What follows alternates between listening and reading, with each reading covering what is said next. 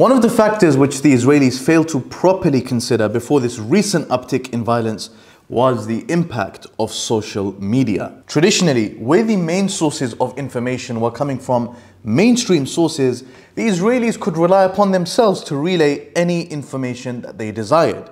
And essentially, the knowledge and the information in the public sphere was coming from mainstream channels. This time around though, alternative channels have meant a democratization of the space. Resistance media are filming their own videos, releasing their own videos to their own Telegram channels, whilst they still don't have much access to the English mainstream. A number of journalists have been showing first-hand accounts of what is taking place on the Gaza Strip, the Israeli bombardment.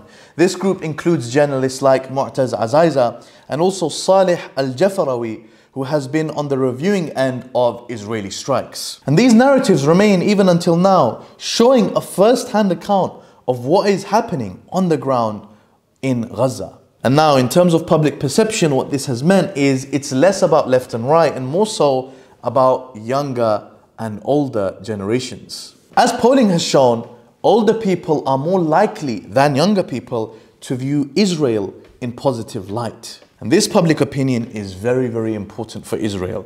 They do not want to be like South Africa, who were abandoned by the West when public opinion went left. For the long-term aspirations of the Israeli project, American support is necessary. This leaked recording from the chief of the ADL, an American-based Israeli advocacy group, shows the extent to which the advocates of the Israeli states have begun to realize this reality. But I also want to point out that we have a major generational problem. All the polling I've seen, ADL's polling, ICC's polling, independent polling, suggests this is not a left-right gap, folks. The issue in the United States of support for Israel is not left and right.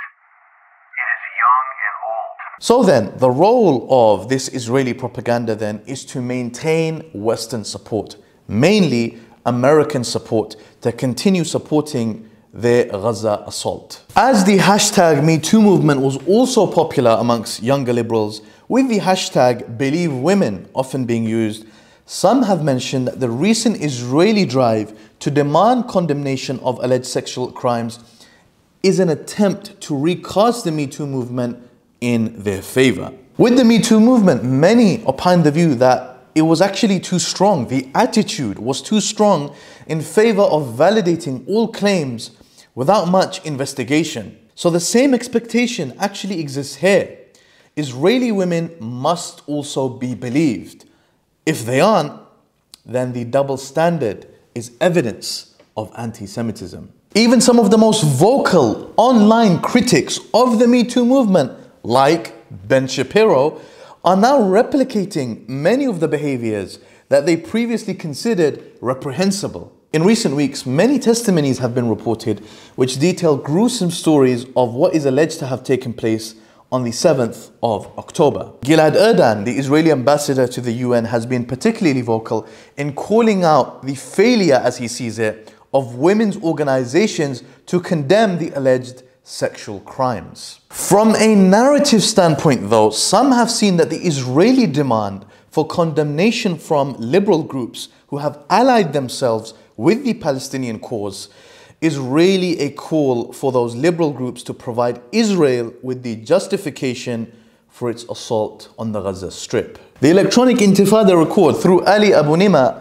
that despite blanket coverage, Israel does not claim to have identified any specific victim of such crimes, nor produced any videos or forensic evidence corroborating that they took place. Whilst we have a lack of evidence provided and no independent investigations, there is alleged proof of Israel actually faking rape evidence, as we have previously covered on this very channel. A bank of images and videos Israel claims are from October the 7th show a woman strewn on the floor appearing to have been assaulted. You may refer back to our video on 5 Israeli claims that were debunked. But in short, this image of this lady strewn to the floor was actually found on the internet predating October the 7th.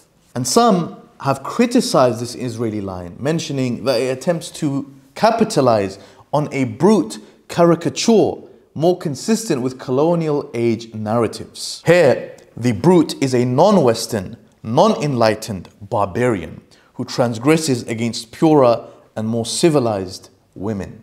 It has been argued that Israel are cynically using this narrative in order to justify the continued and prolonged bombing on the Gaza Strip. Over the coming days and weeks, it is expected that calls for increased evidence will increase. Many, though, remain hesitant to offer condemnations, wary of the role that their condemnations may play in justifying the Israeli assault on the Gaza Strip.